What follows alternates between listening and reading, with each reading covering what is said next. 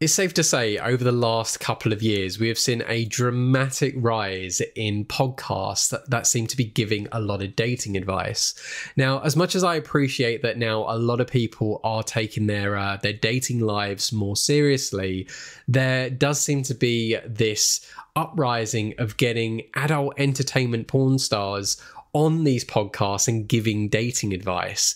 And what's worse is that they're getting women who are like barely old enough to even know what a proper dating life is. And so I can't even believe I'm having to put this video out there as like the official statement of my thoughts on what seems to be happening. But men need to stop taking dating advice from 18-year-old OnlyFans models. I find it absolutely ridiculous that there are men that are literally taking word for word as gospel some of the stuff that they're saying. Now, I see it a lot. I mean, besides me looking at the comments in my own videos, which, you know, it hasn't really got anything to do with this particular topic, but I do certainly like to do my research, and I just look at the comments underneath like my clients' videos, underneath these podcast videos, and it just literally blows my mind, the stupidity from so many men that they are just like, oh yeah, you know, this, like, all women are bad, like, oh, all women think like this, or like, oh, she's a queen and I must give her all of my money, even though she doesn't deserve a penny of your hard-earned money that you have worked your life for. So again, I can't believe I'm gonna have to do this, but I'm gonna just cover a couple of points. Hopefully this won't take long, just to make it clear for guys.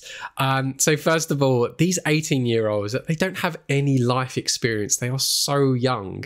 And what I find even darker is the fact that prior to them turning 18, maybe they were like 15, 16, 17, God only hopes, definitely not younger.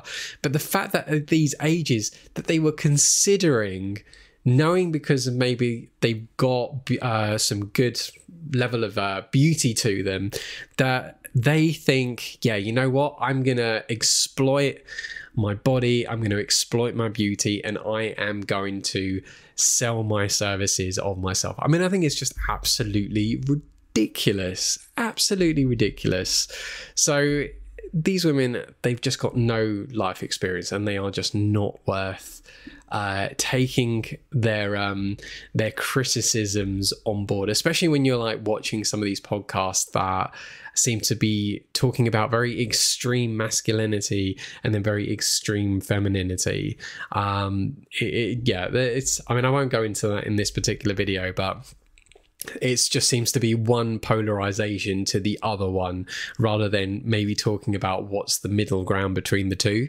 They're very sociopathic. That's the word I'm thinking about. They are just very, very sociopathic. They just don't feel anything. And at that kind of age, with an 18-year-old, when they know that they are good looking and that men are gawking over them and just throwing money at them without them having to do anything, that's going to make them incredibly entitled. And you have to remember that they will do, and they will say anything they can to make sure that they are going to be getting money from you. And even with what you see behavior-wise with some of them on these podcasts, I mean, they just don't care. They are so out of touch with reality that, yeah, you really can't take what they're saying for truth. And a lot of also what they say is that they know how to market themselves, and actually what they do, they are aware of, is how they can market themselves to get more sales. You have to remember that a lot of these like 18-year-old girls, when they're all going on these podcasts, you know, they're doing it for very selfish reasons, and that is actually absolutely fine, because at the end of the day, it's self-promotion of one's business. And if it gets them, you know, 1,000 more men paying, you know, $10 a month or whatever, I mean, then that's another 10k a month going into their bank account. So, you know, for them, they will do and say whatever they can, knowing that if they're charging a really, really small fee for guys, then they're going to just have guys, you know, throw their money at them. And you also need to be aware of a bit of a truth behind how the OnlyFans platform works. And this is where So I've got a friend who's actually he's in a relationship with a woman who runs a company where she has a load of women talk to men on behalf of the OnlyFans models.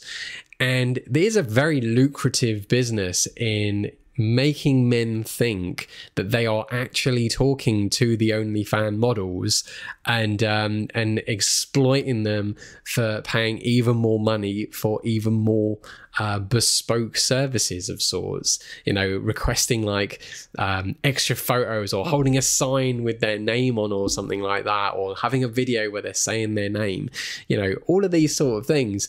I mean, yeah, you're not really talking to the women, especially with the ones who have like thousands upon thousands of followers. You are talking to literally a team of people. So that if you are someone who is invested on OnlyFans, just bear that in mind, that you're not actually talking to the girl, but someone is playing the messenger between you and the girl, as well as they're doing it to absolutely everyone else as well. The point being is, you know, that they are doing and saying a lot of this stuff just for the clicks. They are trying to provoke men, as well as, in a way, I kind of believe, and maybe this is a bit more of a conspiracy theory thing here, but I kind of believe that also what they're saying, they are purposely trying to say things that are putting men down and are making men feel like that they should give up trying to go on dates and meet women normally in real life, because then it means that the only way that men are going to be able to see a woman naked is by spending money on them on OnlyFans. So you have to, in a way, you kind of have to give these women a bit of credit. They might be young, but they're certainly not stupid. They know how to exploit themselves and, you know, maximize their return of investments at the same time. But then the likely scenario is that the lonelier a guy is, then the more likely he's going to subscribe to them on their channel and forever somewhat be trapped in that scenario. But what I can tell you, though, especially when I'm seeing a lot of, I think it would be red pill comments underneath these videos where they genuinely believe that these women somehow represent every woman that's out there in the world. I can assure you that is not the case. You are literally seeing the most extreme, vile women on these platforms. And I must admit, I think I've seen very few women, and too few women at that, who are genuinely representing what most women are like, who are good. They want relationships, they want to settle down, have families and stuff. And yeah, you'll have people who want to just have fun as well, but for everything that I have seen in the dating industry, most people, again, they want relationships. They want someone to connect with and have those special moments with. Yes, everyone wants to have sex. It'd be stupid to even deny that sort of thing, but to take advice from 18-year-olds where they'll say, like, you know, that men should just give up with dating, men should just give all their money to women and stuff. I mean, these women, they might as well just be dating a bank account rather than actually dating a guy. So just bear that in mind. Right, but as it seems to have gone incredibly cloudy out and now the video is going to look super dark, I will end that there. But for men who are watching this, please don't take these women seriously who are in these podcasts, and they are also not the best, definitely not the best representation of what a lot of women are actually like. And it breaks my heart when I am seeing I can only assume younger men who have unfortunately fallen for this belief that all women are nasty, all women only want them for their money, they're going to use them and this and that. And it's just ridiculous. It really is. So I'd love to hear your thoughts on this video. So do leave a comment below. If you can, like and subscribe to the channel. Stay up to date on all more unique and interesting videos that I will certainly put out. And look forward to my next video coming soon.